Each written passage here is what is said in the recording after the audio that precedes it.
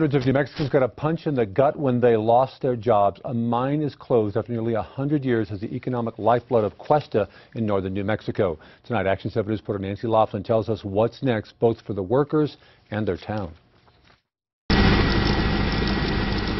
Sky 7 shows us stunning mountains, green trees, and a scar from a mine that's been part of the northern New Mexico landscape since 1918.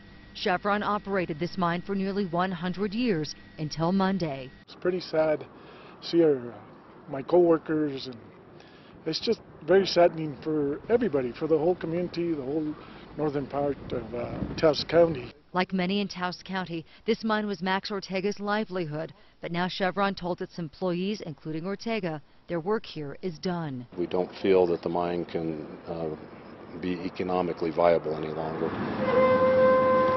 Chevron says the mountain has been mined so long it's tough to get to the ore. The company was spending more than it was making, so it decided to pull the plug. 175 people have already worked their final shifts. 125 will stay on until August to help close up shop, and others will remain on Chevron's payroll to clean up water and soil, as the federal government has mandated. Those are costs that we're going to bear under any circumstance. Now towns and villages across northern New Mexico must figure out where they go from here. Mayor Mark Gallego says everyone in Questa depended on the mine. He says the area will now promote itself as a hunting and fishing destination. We'll diversify ourselves into being an outdoor community and bringing in recreation, bringing in all those sport enthusiasts to Questa. Gallego says the entire community will have to help each other through a difficult, historic transition. It's been an emotional day, very sad.